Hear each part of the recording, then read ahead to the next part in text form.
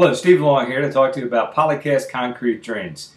These drains are made of polymer, cement, and sand for the aggregate and create a high-strength, thin material, very solid and strong, to be used in concrete, new construction as well as retrofit.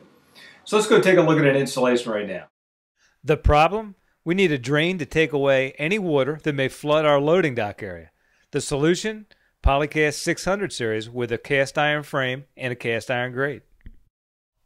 So this application in a warehouse floor at a dock area, we're just sizing it up right now. Like Tinker Toys, we're piecing these Polycast drains together. You guys remember what Tinker Toys are, right? Am I that old?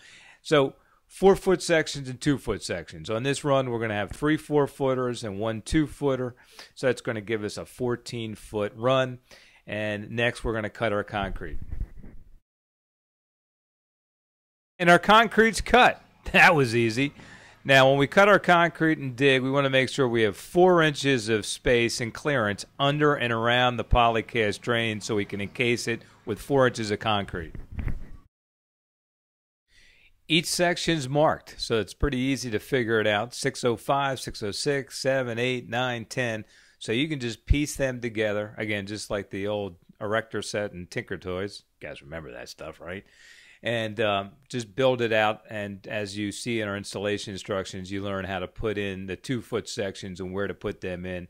You go from a 605 to a 605H, a 615 to a 615H, and 625 to a 625H. And arrows on each channel makes it easy to see where the pitch is going. So each channel has a pitch built into it, 601, 2, 3, right on down the line, so you get a flowing of X amount of gallons of water per minute, depending upon how long the run is and how it's designed.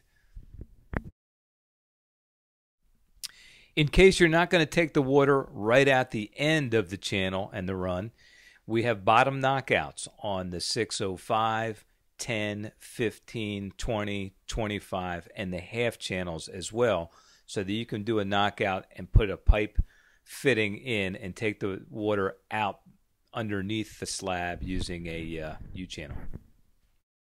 And at the ends, we can use a close end cap, just as you see here, close end to close that section of the channel out and end it. And of course, a drain end cap.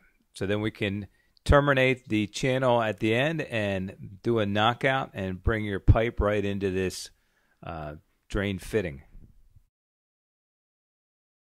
And female and male fittings are available as well, depending on which way we're running. Sometimes we're running 2 drains into each other. Sometimes we're running 2 drains away from each other, and we need a fitting.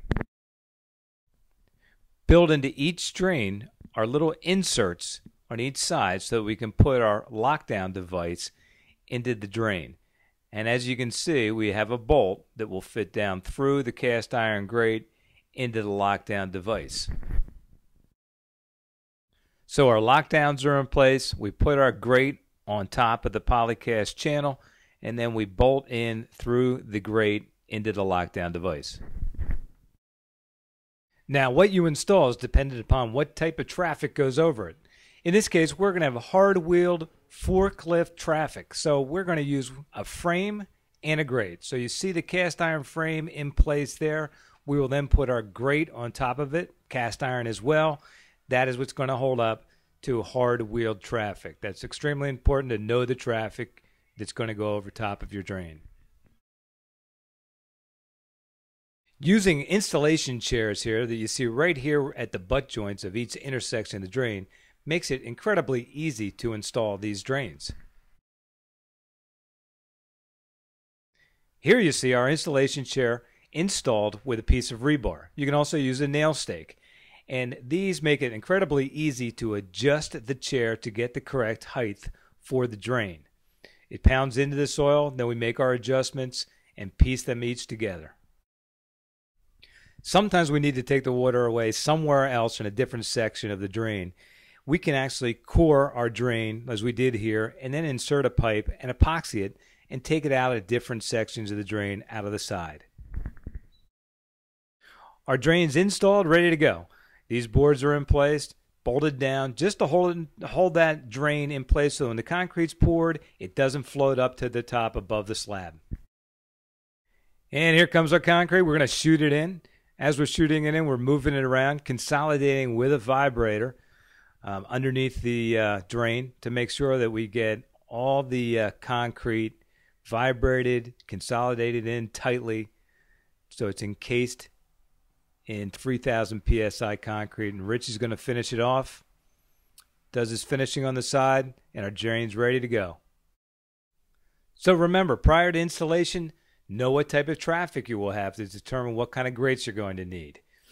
Determine how long of a run you're going to have, where your drains are going to end. Are you going to take them out the bottom, out the end? Do you need to take them out of the side? Answer all those questions. That's going to help with your design. So if you need any help determining the gallons per minute, visit our website at www.mascon.com. We can direct you to the correct site and help you out with any of your needs.